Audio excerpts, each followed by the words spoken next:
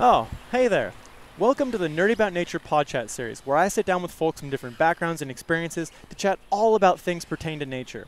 My name is Ross, and this podcast is an extension of a passion project I started called Nerdy About Nature, which also includes tons of fun educational videos all over Instagram, TikTok, YouTube, and basically everywhere else on the internet. Now, all that I create here serves as a means to inspire, educate, and engage folks with the outdoor world so that we can all become better stewards of it, have a little bit more fun when we're out enjoying it, and work to create a more inclusive, diverse, equitable, and just future for each and every one of us in this world that we all share. Because nature, it sure is pretty neat, and I think we should keep it that way. So come on, let's go get nerdy.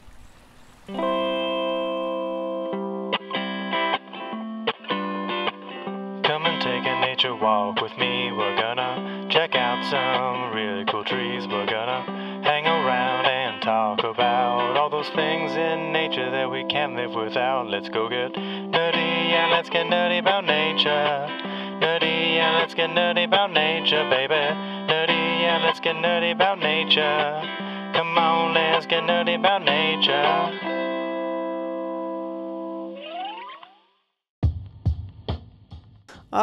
Well, hello again. What is up, my fellow nerds? Welcome to the podcast. This week we've got a pretty special one lined up. I'm really excited for it. We're stepping a bit away from the woods on this one and into the marbled hallways of our Parliament building, or rather, the Rose Garden right outside of it, to chat with the leader of the BC Greens Party, Miss Sonia Furstenau.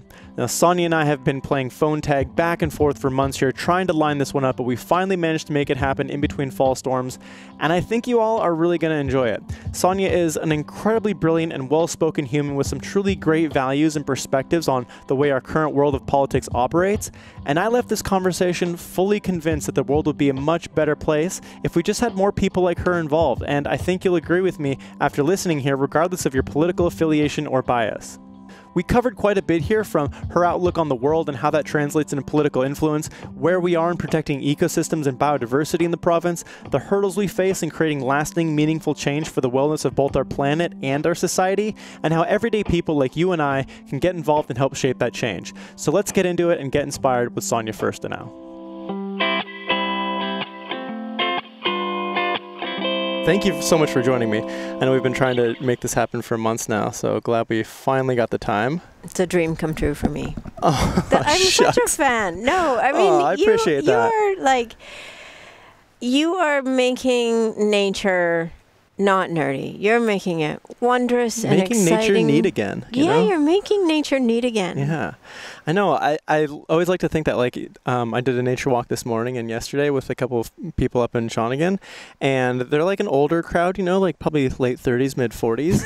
And I mean, relative to the people I talk to, what I'm getting at all right now, is that these are professional people from Vancouver who haven't thought about what a tree is since they were in second or third grade, and to see that light up again in them is so powerful. To see people find that joy, that wonderment, and it's great. It is great. Yeah, it is what nature is. It's the gift that nature can give any day. So you're a bit of a nature fanatic, I am. Assume. I am. Tell me about yourself. What got you into politics? What do you appreciate about, what do you appreciate about the outdoor world? What kind of got you into that? And why, of all the things you could be doing in politics, why the BC Greens? Of all of it. Why aren't you full conservative? Oh, okay. So I'm going to go back to the beginning. So the first time I went to Berg Lake on Mount Robson, I was 2 years old. I was in my dad's backpack. And throughout childhood, we went to the Rockies in the summer and we went to the Rockies in the winter. We skied in the winter, we hiked in the summer. And so when I look back on my early childhood, in particular, my memories are all, sleeping next to a river, walking through beautiful alpine settings, eating the little chocolate dextrose tablets that my dad would bring, which I thought were such a treat. What are those? In the 70s. They were like little squares of chocolate, but they were pure dextrose.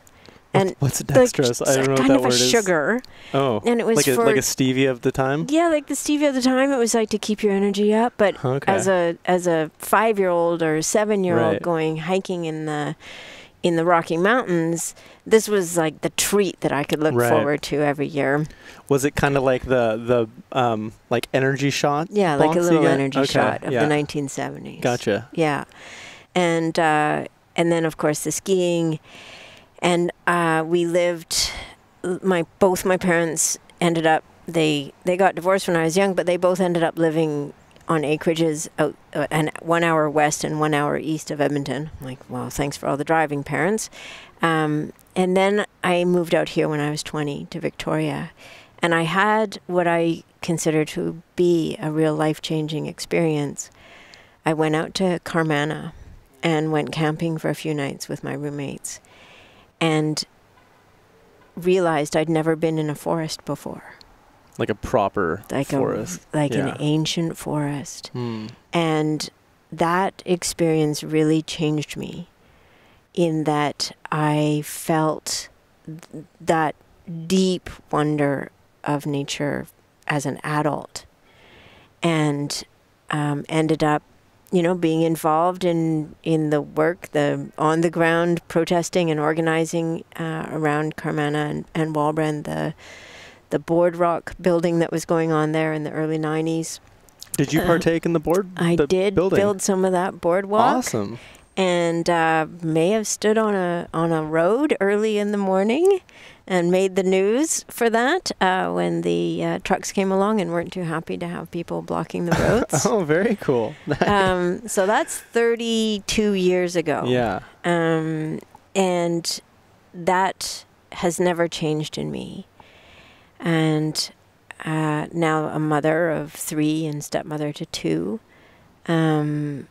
nature has played a role in their lives. When my 16-year-old was 6 and we stopped again for another hike in the mountains on a road trip, she said, "I wish I'd been born in a family that doesn't like hiking." But now she, Shawnigan Lake, we go up Mount Baldy. Right. That's our weekend That's actually exercise. That's where I did the nature walk this morning. Do you know that when I was area director, I worked with the community to do fundraising and building support, and bought that mountain for the CVRD. That was one of my accomplishments as a politician. Oh, really? Yeah. Well, how do you mean bought it? Like, what was? So it was privately owned. Yeah. And by developers. Yeah. And there was the hope by those developers at some point that they would build more houses on Mount Baldy, but it was recognized as a community goal to protect that as a park. It is now a CVRD park. Yeah, it's beautiful up there. And we bought it in 15, and it is fully paid off, and that is a permanent CVRD park. That's amazing. Yeah. It's so great to have places like that just few minutes drive from like so many communities. I think that's like a huge part. And part of the questions that I guess we'll get to that I had kind of like written down here.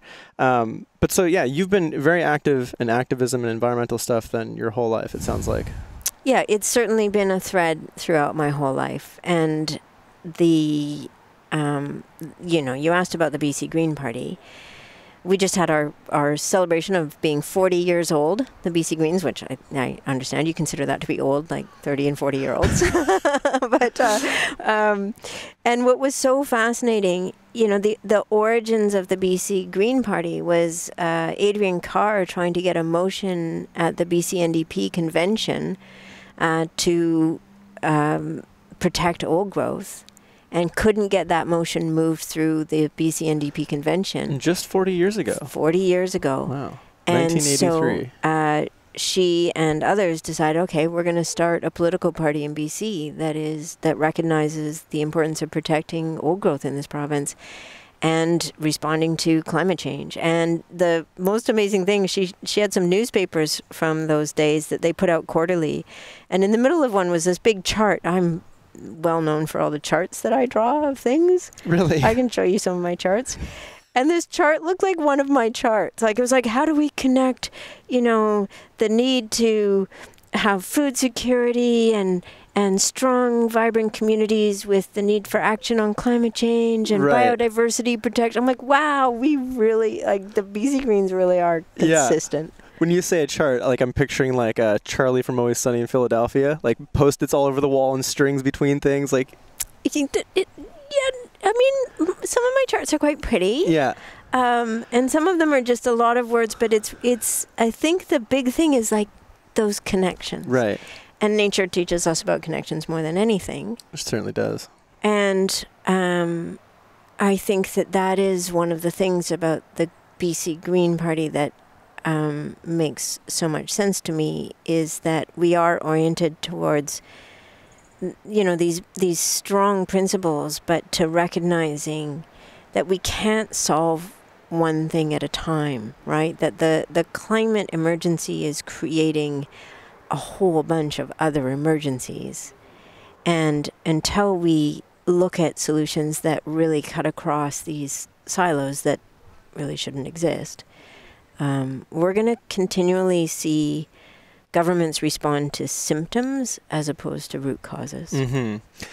Yeah, I guess as like a politician, like dealing with that, because so many of these issues that we deal with today, like, are siloed and treated as such, where it's just like, oh, we have a healthcare issue or housing crisis, or you know, like, everything is just like easily broken down into like a yes or no vote. But how do you work to create change that is like that kind of holistic model that essentially changes the structure that we live in? Because that's really what we need is like structural change. Like, how do you do that?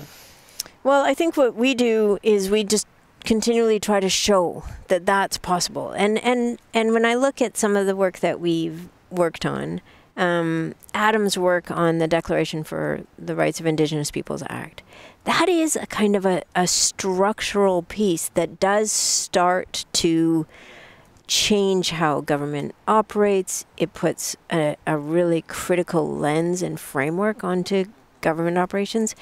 And I was just in another panel with a group of teachers just now, and I brought up what Cedar George Parker talks about a lot. He says we have to humanize politics and indigenize our institutions.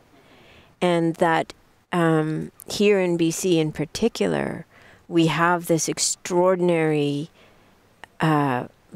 gift of Indigenous cultures all through the whole province. Strong, vibrant, alive culture.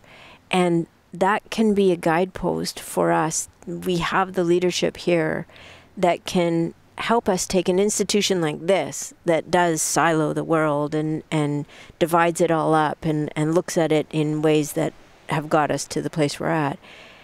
And we can recognize that it's the coming together of worldviews, of cultures that can actually move us to a place where we are looking at the interconnectedness. As Robin Wall Kimmerer says, the more than human world that we're a part of.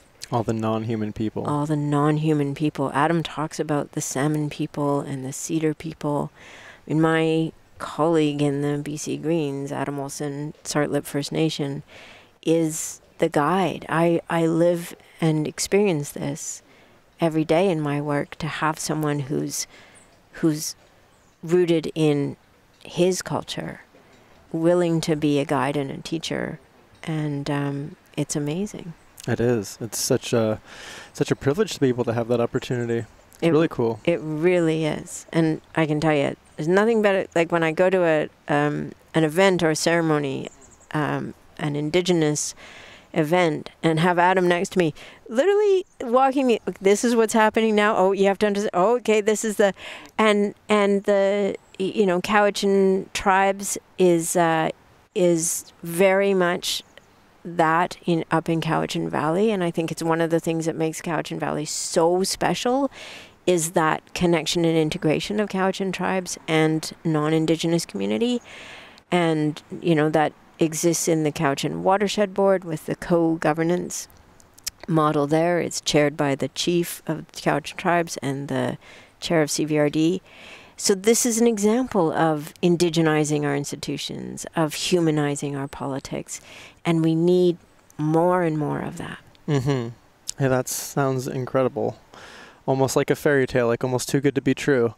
I think for like a lot of people, just like the average people, like there are a lot of like hindrances that keep them from like the idea of like UNDRIP and decolonization and going about that on a daily basis. Like not too many people have strong mentors like that who are able to walk them through ceremonies and things like that. And opportunities to learn are kind of difficult to find for the average person. So my question to you is like, how do we work on like implementing these things at a societal level to where it's not a drastic culture shift for those who might not be on board already? Or like, how do we include everybody in a transition that is more human without galvanizing, those who tend to be galvanized, the conservative right, if I can just say it bluntly. So, yeah, change provokes fear. And so I think that, people can feel afraid of something that seems different or is asking them to look at the world differently.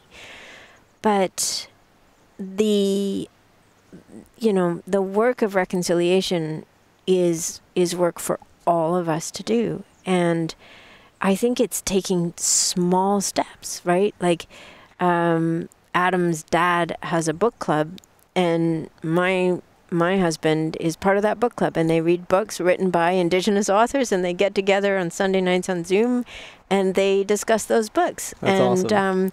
So looking for those opportunities in your community. Yeah. They exist. Reaching out to the First Nations in your communities, and finding those opportunities to be a participant in the work of reconciliation. Not being afraid. There's just this extraordinary generosity and kindness and openness, and even in the time I've lived up in Cowichan for 12 years now, and not unlike my experience going into Carmanah-Walbren, which really changed me at a cellular level. My experience living in Cowichan and having the gift of getting to know Cowichan people, Cowichan leadership, I've been in the Longhouse, was just there for a funeral a week ago, and every time I have that experience of being changed in a good way. And so letting go of fear and recognizing that we are in this world that is ever changing, another lesson from nature, right? And we can participate in that, and that makes it so much less frightening. Yeah.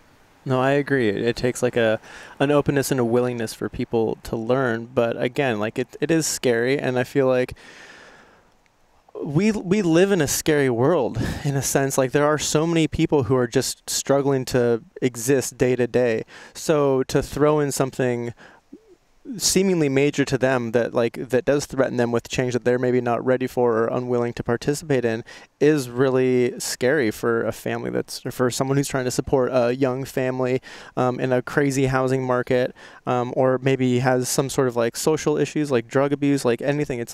There are so many challenges to just simply existing these days, and then especially from like an industry perspective, like I've seen a lot of things that like me from like a third party outside viewpoint on like things that are happening. It almost seems like many industries are kind of capitalizing on the idea of UNDRIP as a way to kind of further the status quo of said industry instead of actually like embracing the change that it's trying to accomplish. Like how do we get industries to change?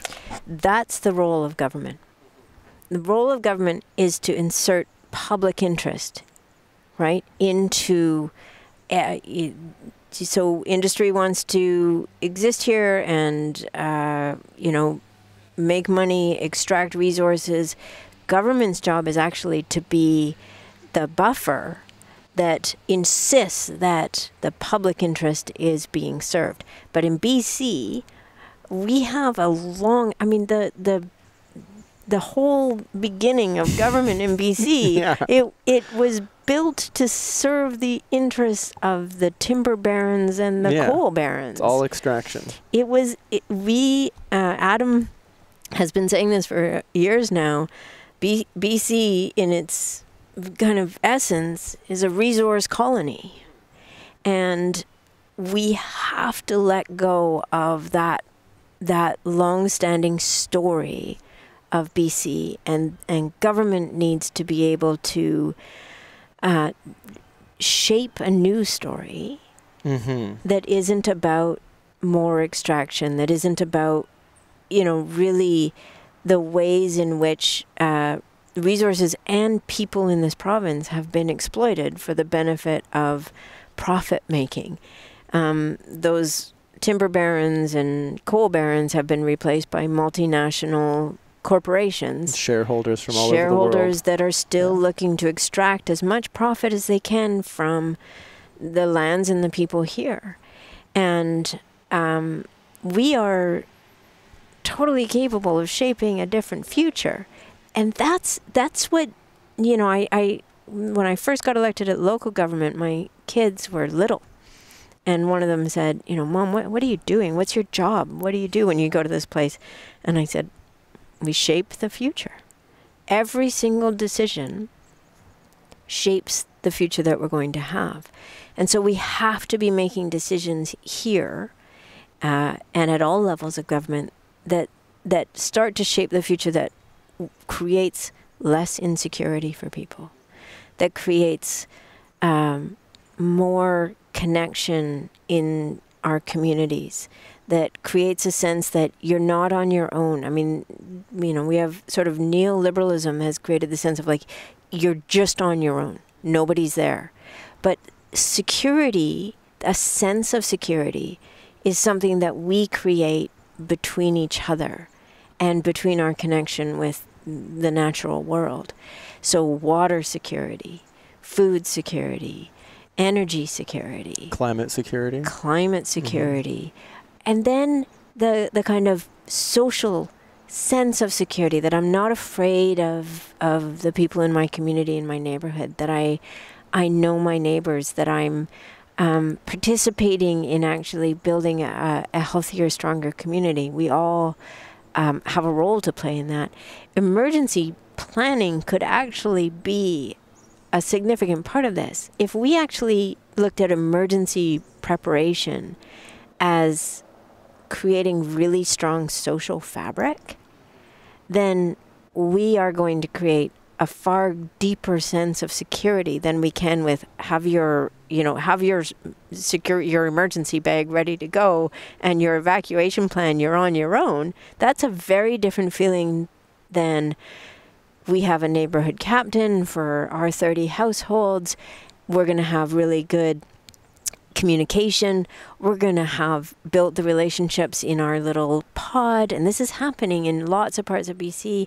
We're going to know who's got the generators, who's got the wood stoves, who's got the skills. Idea. Yeah. And then we're going to level that up. Once we've done the emergency preparation, we're going to level it up into real social resiliency. Oh, look, like 6 of us go to the same destination every day. We're going to start carpooling, and you've got grandparents at home and we've got young kids. We're going to start, looking at how elders and children can be, part of a whole system of care. And then we're actually creating the conditions that when emergencies happen, because they're going to keep happening, we know that we have the people around us that we can count on. And that is a sense of real security. That's beautiful. I've never really thought about it like that. I have a chart. Yeah? I'm not just saying, I'll show you my chart. I would love to see that. I mean, because it's so true. Like, you look at anything that's happened recently, like any of the fires, and like it's all stories about people escaping as like individuals. Like, there's not really that community sense. And then so often blame gets put on the government for, quote, failing to meet certain needs in an emergency, which for sure there are certain needs that need to be met. But I think if people had that security sense with those that they surround themselves with, it'd be a lot better, a lot easier. And the reason I started thinking about this, I made the chart in 2019 after we were on a road trip and got turned back because a wildfire was moving very quickly and we were in a 100-mile house. We actually had to go through Valemount to come home. Oh, God. That's a drive. And it was, you know, and it really hit home, you know, these emergencies are going to keep coming. So there were two things in my mind. One, in emergencies, people rise to their best selves. Oh my gosh, we are extraordinary. Our humanity comes out in emergencies. And even the fires this summer, people had to flee the Okanagan, West Kelowna and Kelowna, and you know, they felt like they were on their own. But immediately, communities all over opened their doors and said, you can come stay with us. We're going to billet you. We're going to put you up. As far as the Kootenays, you know, and so you saw what I think is the essence of our humanity is that we are kind of oriented towards care for each other. So when I got back from that road trip, I thought, how do we capture that care that we all have in us and that we feel so good about when we're able to express and lean in? How do we turn that into something that actually creates that deeper social fabric? And so I made a chart. It's my neighborhood captain's chart. Love it. Just backstepping a little bit here, because like what you're touching on is like all very relevant. It's all very true. Like humans have this innate ability and like desire to like care for one another. And I mean, even that is like a very human to human thing. I think beyond that, once you are, you know, like certain people have more of an innate desire to care for beyond just the humans and the people and the places, the non-human people that we all live amongst. So that's a very real human desire, human need. You said it earlier, government's role is to like take the needs of the people and like implement that into law so that like society is structured in a way that meets those needs. Do you feel that government now is doing a good job of doing that? No, and I think we've been in a different story for a while. And I was 10 years old in 1980, and I was at the A&W drive-in with my best friend Candace and her mom Nora, and the news came up that Ronald Reagan had been elected as president in the United States. And Nora, who had a dog named Che, so that probably shorthand, gives you a lot of information about Nora. And she's 10 too? No, Candace was 10. Nora was Candace's mom. Oh, okay. Nora, gotcha. And I remember this so vividly, was like, oh, this is such a terrible turning point. And, you know, we saw in the 1980s this movement towards neoliberalism, towards this story of separateness. Margaret Thatcher saying there's no such thing as society. You know, movies at the time that came out, like Greed is Good, right? And this story that you're on your own, you're separate from everybody else, and then government policies, decade over decade, that really undermined the social safety net, undermined the investments into public institutions like public education, post-secondary education, into really protecting public health care. And so now here we are, and it's, you know, 43 years since that night in November. And we are now seeing that this story of separateness and this story of you're on your own is not working. And people feel so much insecurity and are, you know, really suffering because that social safety net has turned into a high wire. And I feel like that feeds a lot into people's fear of change because there is so much uncertainty with a lot of the things that we as a society are talking about, and especially a party like the Green Party is putting forward, because they are somewhat radical to like the way that civilization, quote unquote, if we're just going to be civilized, has existed on this continent for the past like 100 years or so. It is like a scary time for a lot of people in general to just be thinking about how to do things different when we can barely get by as is. And especially like compounded with that sense of that individuality, that neoliberalism that you're talking about, like it's been drilled into us that it's like, you know, every man to their own, like you versus the world. Like these are like common themes in like music and pop culture that like have been instilled in like even myself in like through the 90s and stuff. Like that's kind of like the world that we have all been raised in. So to try to radically shift that to one that embraces community and embraces that kind of like long-term thinking that's beyond just the 4-year election cycle, at least in the States, you know, like I feel like that's a really difficult thing to do to get people to focus on. It is really difficult. And you know, we are starting to get storytelling that is giving us a different way of looking at things. Mm-hmm. And Ted Lasso's a great example of this. Yeah. Not only does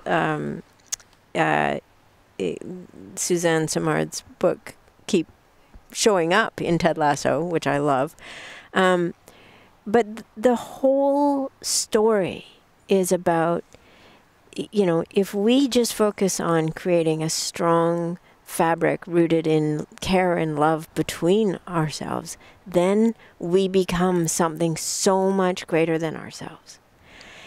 And I think that, you know, it's going to take a while for us to really be able to tell these new stories in a way that start to shift. But look at the popularity of that show, right, as an example.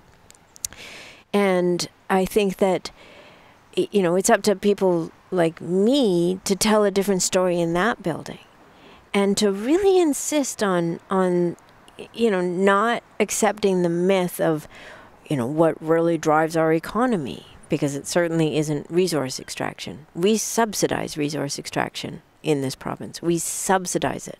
It couldn't be economically viable if it weren't for the people of British Columbia paying for it.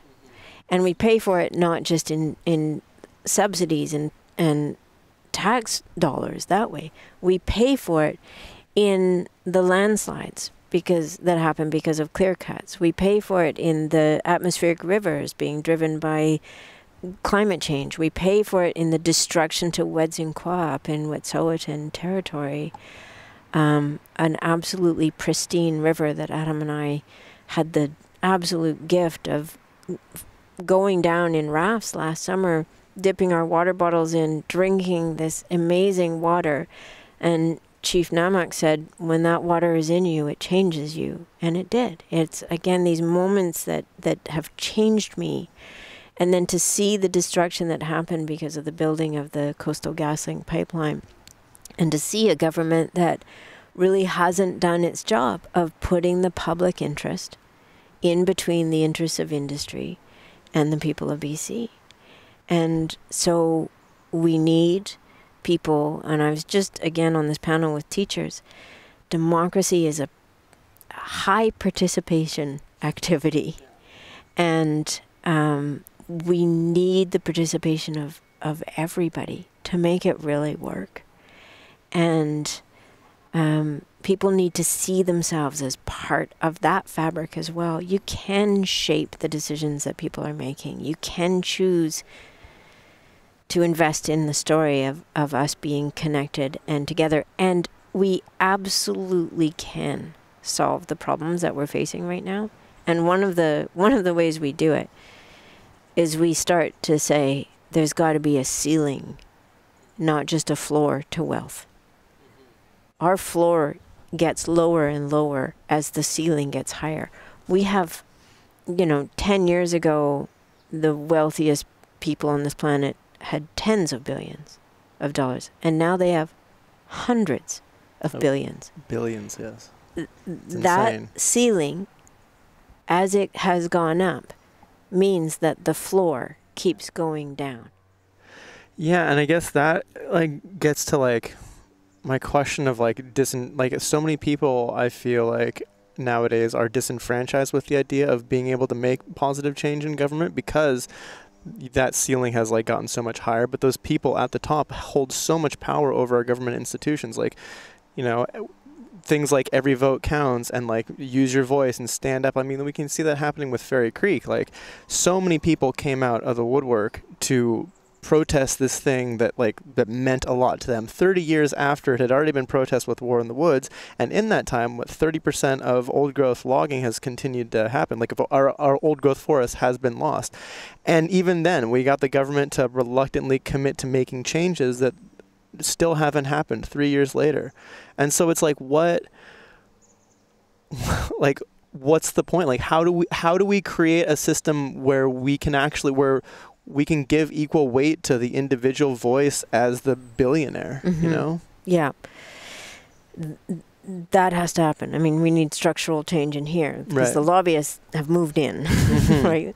How do we kick them out? Like, but I want to go to the, you know, yes, it's frustrating how much isn't happening at the speed that it should be happening. But had it not been for the War in the Woods, had it not been for the boardwalk building in Carmanah and Walbren, had it not been for the people at Fairy Creek, the outcomes would have been much worse. And so it's really hard to celebrate the victories when they're so small and so far between, but also recognize that without all those voices and all those people, those giants, those ancient trees would have come down, and there would probably be nothing left.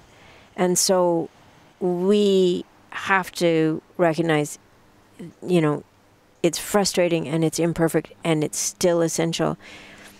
In the reason I'm in politics, you know, a contaminated landfill permit, 5 million tons of contaminated soil above Shawnigan Lake. 12,000 people get their drinking water from that lake. I couldn't believe any government would even consider that for a second. It was such a trust-breaking experience for me.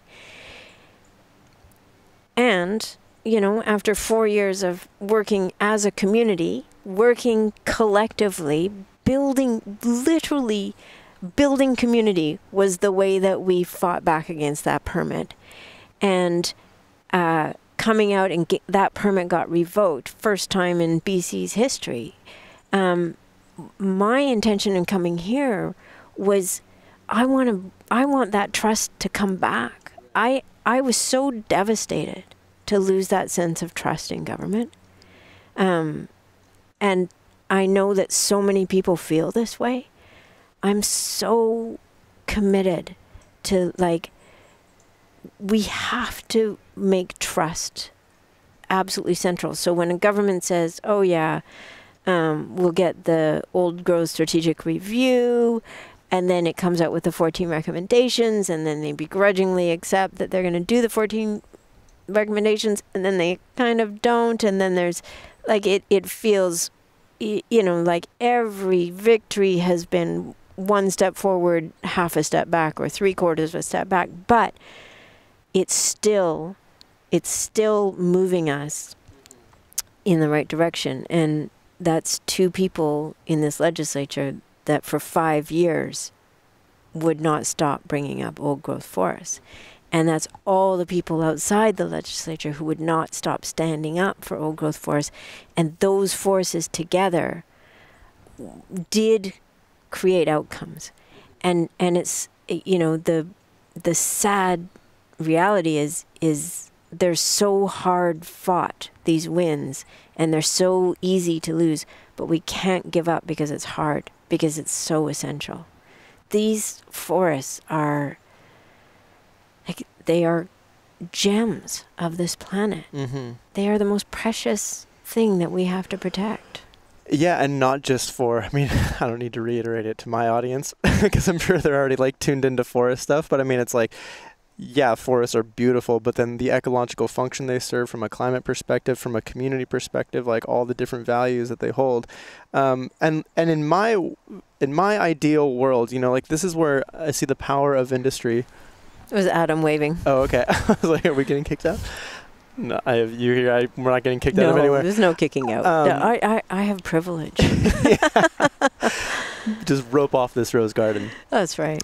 In an ideal world, like I see, a place where the logging industry, with direction from the right people in the industry, like specialists, have the ability to shift around those subsidy dollars and actually work to create a system that is beneficial to like the average person working, like so we can create more jobs for fallers, more biology jobs, like all this stuff, like to create like healthy management of forests, which has never been the case because industry has always kind of capitalized on deciding what the bottom line is. Like even with getting the phrasing removed from the Forest Practices Code about any like not logging because it may unduly affect. Yes. Like that's great to get that removed, but we still haven't affected the annual allowable cut. Like we still haven't made those changes. So I guess like from an individual citizen, like what can we do? Like do the calls actually work? Do the letters work? It is that slow and steady pressure, and yes, it does work. And please don't stop because it helps. Oh. A child just fell on the concrete. Yeah. Oh. Is he gonna be okay? That age. Yeah. Everything hurts. It is constant pressure. And I've I know other people talk about activism this way. It's no, and then suddenly it's yes, right? And you never know if it's one more letter or one more rally or one more green MLA that is going to like get us to the place that we need to be. But those voices are so important, and it is really essential that we have people that are willing to continue to stand up for. Trees can't speak, right? They can't. They need us. Those forests, and your point about climate. I heard Suzanne Simard speak maybe a year and a half ago, and she talked about the capacity for old growth forests to sequester carbon. And I think a lot of people think that it's in the tree. It's not in the tree. It's in the soil. And you know it because when you walk in an old growth forest, it's like walking on a trampoline. It's so soft and there's so much beneath you that's just absorbing your weight, and it's so forgiving, and it's amazing. And then you go into a second growth forest, and the ground's quite a bit harder. There isn't that softness, and then into a third growth plantation, and there's no life. And it's that life in the soil that we can't see. I thought, one thing for education that we could be doing is in the BC Museum. Imagine if it was like you're going to walk through thousands of years of the growth of an ancient forest, and let's start at the end of the Ice Age and then move through what that forest, and then we're going to go underground, and you're going to walk into what's beneath an ancient forest. And I think if we put that as a treasure, that existence of I'm not going with you put a tree in the tree museum, but you actually use the museum to show that the treasures in BC are also natural treasures, and that an ancient forest is the most precious treasure we have. And you imagine what it would be like to be able to walk into and look and see that extraordinary life that exists underneath the forest floor. You were a teacher before this, right? I was a teacher. You're such a teacher. It's so great. I love it. Arts and crafts with it, like throwing in some education, some cultural appreciation into that. It's a great exhibit. Yeah, love it. It would be so neat. Yeah. Yeah, I think like building that connection and getting people to understand that. And again, like healthy ecosystems, like we're talking about forests, but like healthy ecosystems of all types play roles throughout the various ecosystems we have throughout British Columbia, from grasslands in the Kelowna area, the high plateau, to wetlands and bogs, all the stuff that we kind of take for granted and have typically used as like development land for like, just like dam the bog, fill it in and put a parking lot there, maybe an IKEA, like that's kind of like the way that we've treated these ecosystems.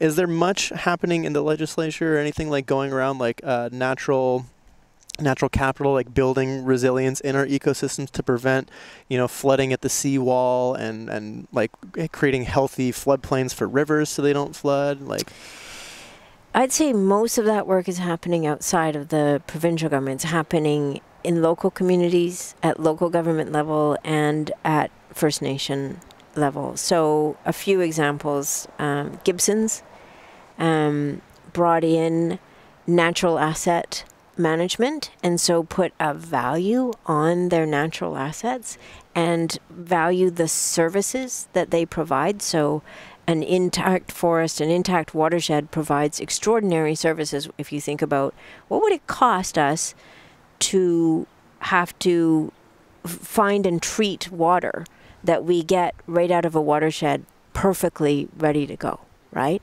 So we see that kind of leadership from Gibson's in other regions, looking at Indigenous-led restoration projects that take into account, how a river or a floodplain have historically existed and how to get us back to that kind of place. Again, Cowichan with the Cowichan Watershed Board, really centering the Cowichan River as like the heart and the veins of our whole region.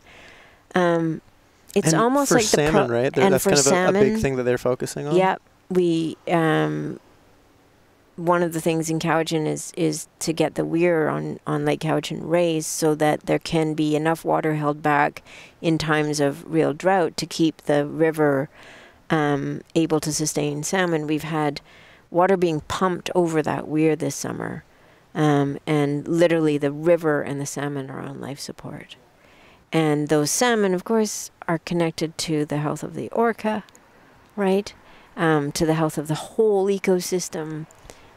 Salmon, and jobs in communities. Jobs in communities, like everything. And again, from Adam's perspective and the way that he talks about salmon, we're salmon people, he says. We're salmon people. The salmon is in the DNA of the people here. It's in the DNA of the forest. It's in the DNA of the bears. It's in the DNA of the orcas, right? And we can't be passive about the threats to salmon. We can't be passive about the fact that on our watch, the spotted owl looks to be going extinct in BC. And we have a government that lobbied the federal government not to put habitat protection order in place. Yeah. To to accept that spotted owl habitat can be habitat where it's been clear cut, and in 20 years from now there might be a forest there, or where firing ranges are allowed to happen. Like, we can't try to mental gymnastics our way around the fact that the reason spotted owls have gone extinct in BC is because they have nowhere to live.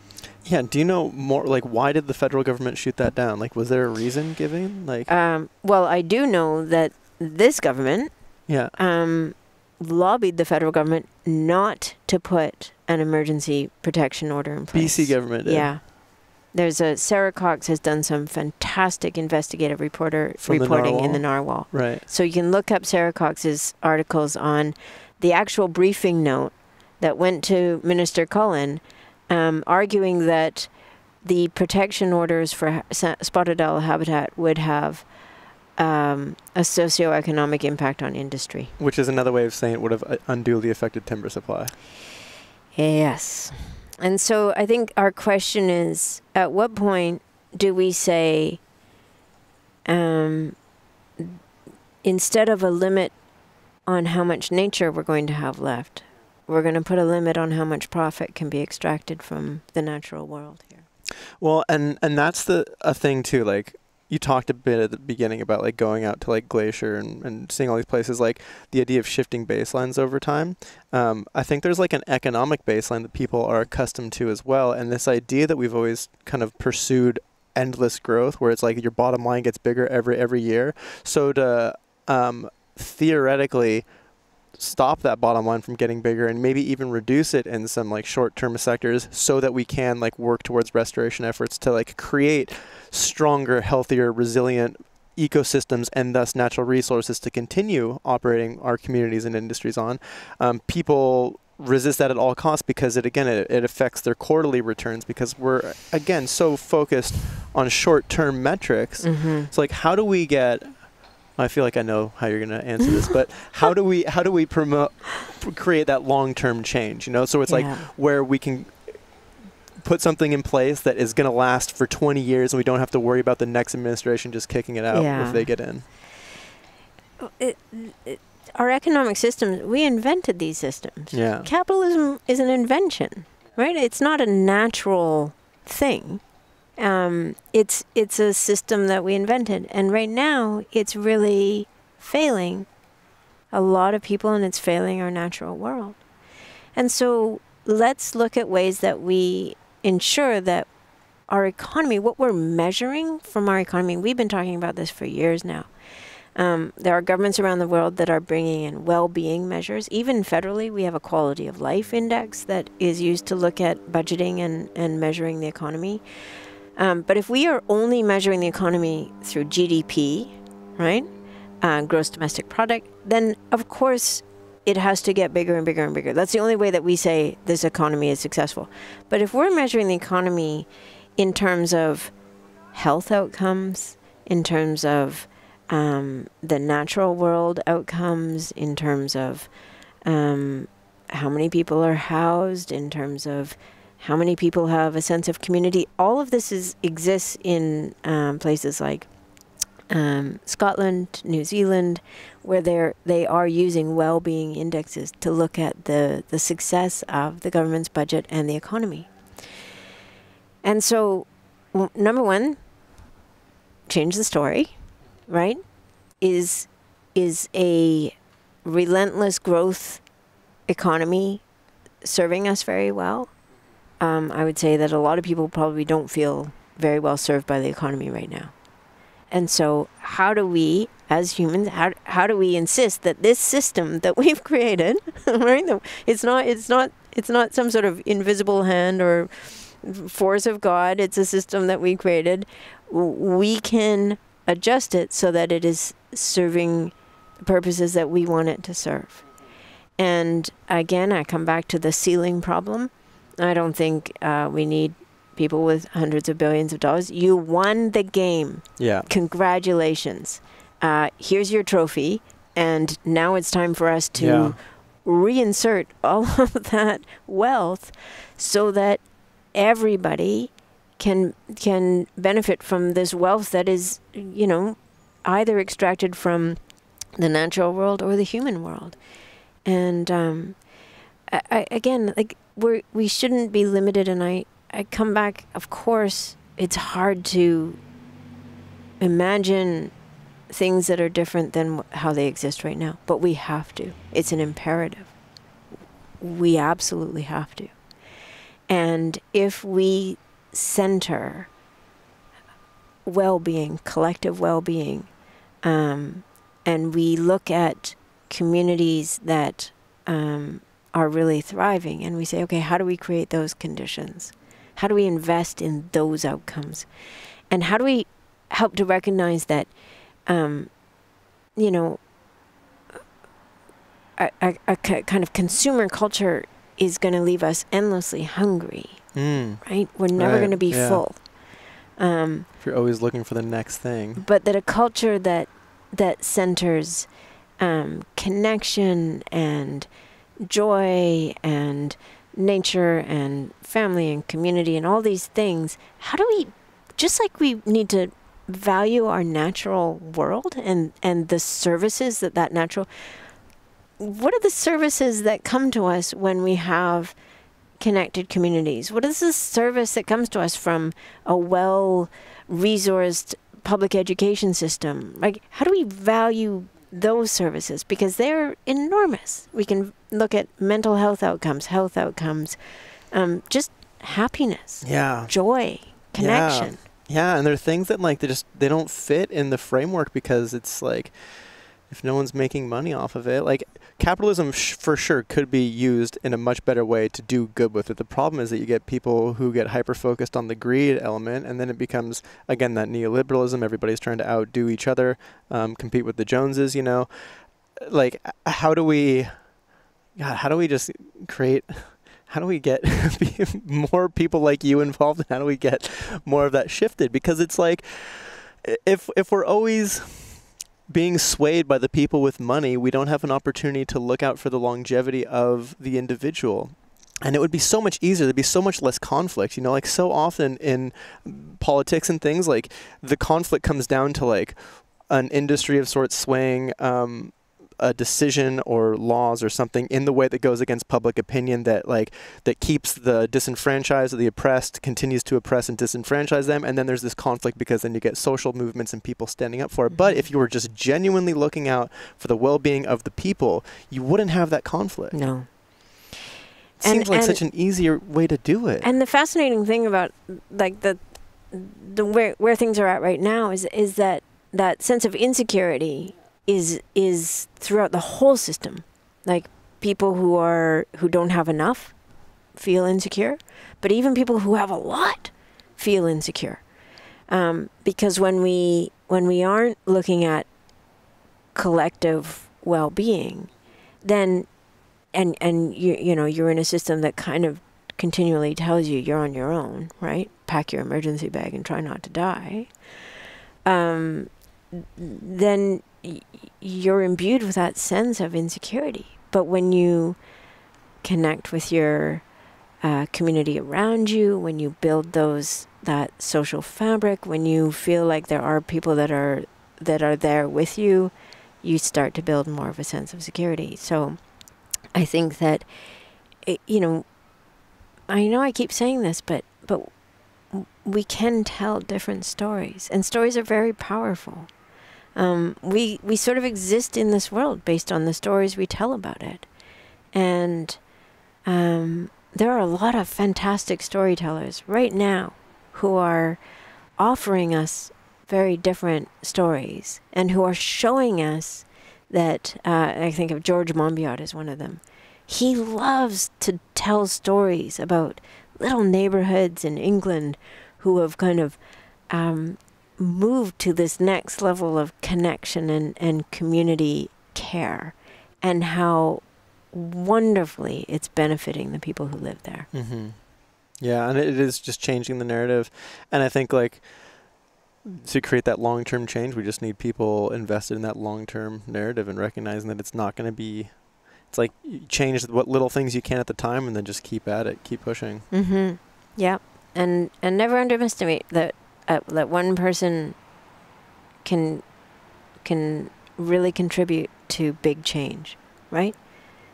It's all of us. And so one of the things I've really been enjoying is kind of conversations or discourse around the importance of talking to strangers, and that the joy of just interacting with somebody you don't know when you're throughout your day. And we lost that in COVID when we were all isolated. Leaning back into like that joy of connecting with somebody just for a small amount of time. And how about like, what's your opinion, like connecting with people who you wouldn't normally connect with or see eye to eye on everything for them? I feel like, especially since COVID and the whole social media world, like it's not only is it so divisive, but it's also very alienating, where it's like, you know, you say one thing wrong, people unfollow and they exile you, and then like never again, and then everything else you say doesn't matter because of the one thing that you said that didn't appeal. And so it's like, how do we get people to like see through the short-term kind of like bubble that's created there and get to like be like, okay, like we agree with 90% of the stuff and disagree on 10% of the stuff, but I'm going to still continue to talk to you and like have you and recognize you as part of my community, even though we don't agree on these few little things. It's like we have to be able to build community, you know, like we all shop at the same grocery stores, we all go out and eat at the same restaurants, and like we're all part of this thing together. So trying to ignore someone because of some difference you have between them doesn't help anybody. how do we foster that and create that willingness for people to engage in the discomfort of having a difficult and awkward conversation sometimes? Yeah, I do think social media has a big part in this, in that, you know, the fact that you can be anonymous, or that you can, you know, cancel somebody or attack somebody, and it's not in when we're in community, when we're with other people, we're all holding each other accountable, right?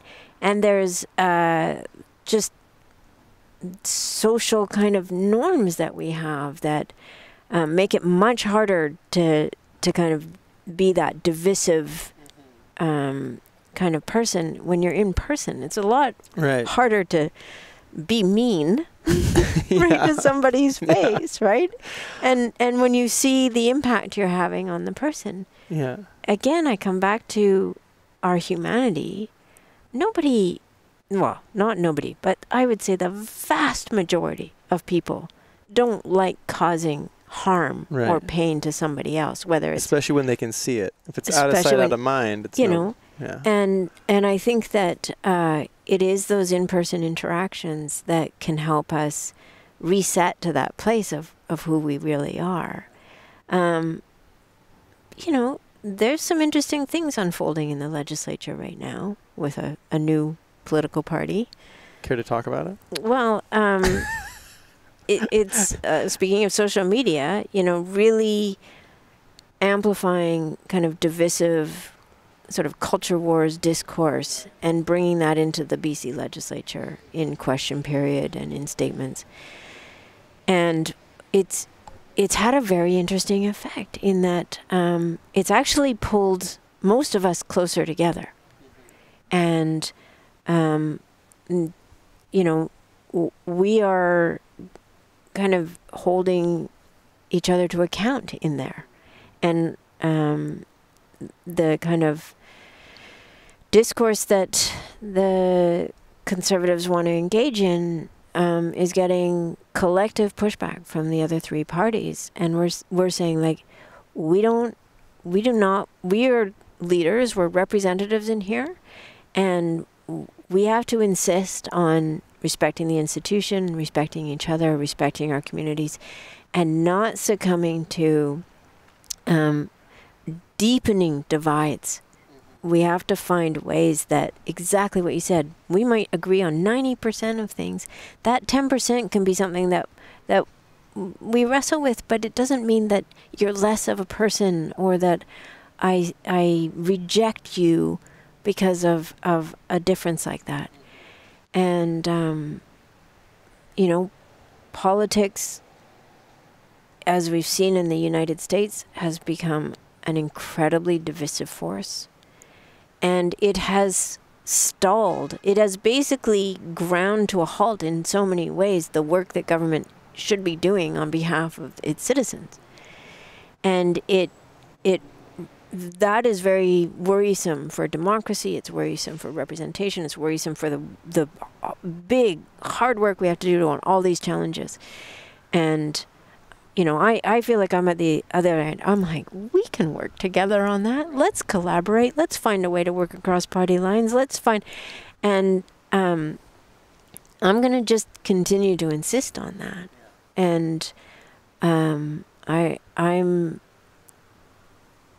since I got in here, I guess it's been 6 years, I wake up expecting the best from people every day. Mm-hmm. And then if they disappoint me, I'll wake up the next day and expect the best from them. Like, I'll just reset. It's Buddhism 101 every day. And one of the things I'm really grateful for is since David Eby became premier, he and I meet regularly and have really honest, just really direct conversations. And I'm really grateful that he's demonstrating through his leadership an openness to a more collaborative approach in there. Because we are going to serve the very best when all the voices and all the ideas are at the table. Imagine this. Imagine if we approached provincial politics as with regional caucuses. So there was like a Southern Vancouver Island caucus, a Northern Vancouver Island, a Northwest caucus, a Northeast caucus. And those caucuses across party lines work together about, okay, here, what are the issues in our region that are really, we need the government to do better on? The government as a machine, right? And then those caucuses were actually collaborating in here. When we came here in the sessions, those caucuses were coming together, and then they were bringing forward the solutions and ideas from their region. And suddenly, you've got a truly kind of collaborative structure inside the legislature.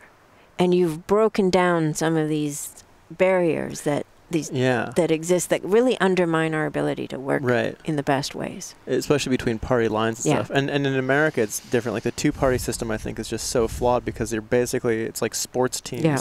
And it doesn't come down to individual issues, whereas like here you have multiple different parties that can kind of prioritize the issues, then weigh in different values. What is stopping? Why is there can we shift little bits of the system to create those caucuses you're talking about? Well, I mean, we can do anything we want. You can do it in an informal way. Yeah. You could do it in a formal way where you could, create longer lasting structures. And we have, to some degree, there's committee work that includes all the parties. But I think that, if we want to look at embracing more of a collaborative and consensus-building approach to governance, one of the ways is set tables that include people from different parties. And we had 3.5 years of a minority government where that table had to exist between us and the NDP. And I think there was a high level of satisfaction with the government over those years.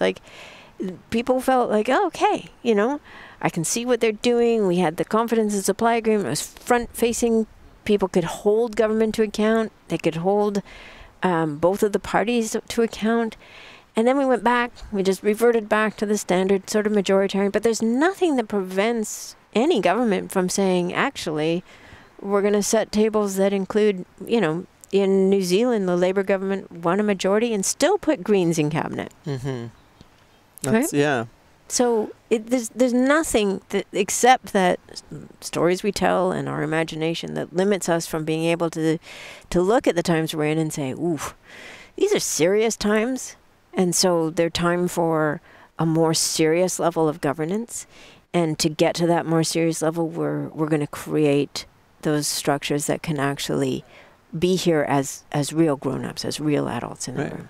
In a true democracy. Yeah. That's true democracy. It would be. You think about making true democratic decisions in whatever it is that you're doing. It always involves the best way to do it is having multiple or all the different stakeholders involved in that conversation.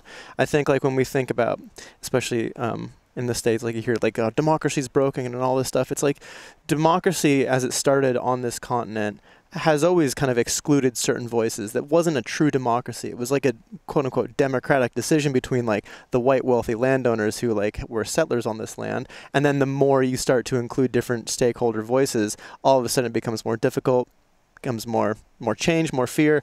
So it's being able to include those stakeholders is a huge part of making any decision. And we should always be trying to aim for that. That's how we make the best decisions. I realize we're kind of running a little bit long on time here.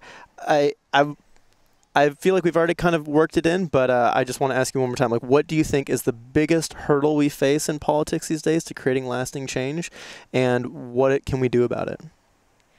I think the biggest hurdle is time frames, really. So we need to be making decisions that are shaping the future and that are really looking to how do we get from where we are right now to where we need to be, which is long-term vision plan. Long-term. So we need a healthy natural world. We need healthy people. We need healthy communities.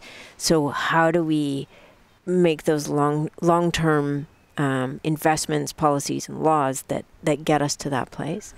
But because we're on a 4-year election cycle and because we are in this competitive environment where every political party is trying to carve out, its little space or its issue or its wedge, we end up spending so much of our time focused on things that are, kind of symptoms of these bigger problems right now, but we're not getting to the work of solving the root problems. So I really do think and believe that it is what Cedar George Parker said. It's humanize the politics, indigenize the decision making, indigenize the institutions, indigenize how we make decisions. And Adam explained to me the seven generations. It's 3 back and 3 forward. You consider the teachings and the wisdom of your ancestors, and then you're that 4th generation right now, and then you think 3 generations ahead. So that's decision making that I think is what we need to orient ourselves to. What does the past teach us? What have we learned? I'm a historian, so I'm big on that. And how do we apply that learning so that we're shaping a beautiful, healthy, fair, secure future for everybody? Yeah, I love that. It's great. Thank you so much for taking the time to sit down with me here. I don't know if did you get my note about the nonprofit thing? Yeah, who would you like to give this week's donation to? The Mother Tree Project. The Mother Tree Project? Fitting. Love it. Yeah, I can definitely do that. For people who might not know what it is, what is the Mother Tree Project? So Suzanne Simard wrote the book The Mother Tree, and her research, a really extraordinary research that shows that trees actually take care of each other, communicate through fungal networks under the ground. And the Mother Tree Project is really about protecting these ancient trees and forests that are so essential. Yeah, and continuing to do, I think it's a lot of research too, like continuing to further that stuff, that understanding. Yeah, thank you so much for taking the time to join me here. It's been great. Love to hear your insight into making some positive change. It gives me hope. Good. Feeling optimistic. That's great. It's a 4-letter word that I really like. Hope? Yeah. There are a lot of 4-letter words out there, and that's a pretty good one. Thanks so much. What a treat. Woo-wee.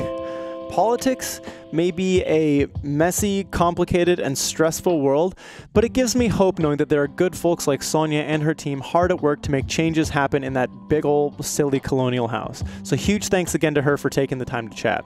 You can learn more about the BC Green Party at bcgreens.ca, where you can get involved and even join the party. For every podcast episode, I make a donation to a nonprofit or cause of my guest choice, thanks to support from all my lovely Patreon supporters. And this week, Sonia chose to give hers to the Mother Tree Project, which you can, again, learn more about and check out their website via the links in my show notes. So if you're enjoying this podcast and all the fun educational videos I make all over social media, you can help support their production by becoming a Patreon supporter for as little as $1 a month or more at patreon.com/nerdyaboutnature, or by making a one-time donation or getting some sweet merch at nerdyaboutnature.com. All of this support goes into giving us the stability to continue putting time, energy, resources, and research into all these various topics and subjects to continue making content that aims to educate, inspire, and shape a new future for tomorrow. So if you're enjoying it, then we'd really appreciate your support so we can keep on doing it. Either way, I'm absolutely stoked that you're all here engaging and learning to help create a more holistic and connected world in the future. So thank you so much for tuning into this episode, and I'll catch you all next time. Cheers. This episode of the Nerdy About Nature Podchat series was produced by me, Ross Reed, and made possible with support from individuals like yourself. For ways to support this project and to learn more, check out nerdyaboutnature.com or at nerdyaboutnature on your favorite social platform.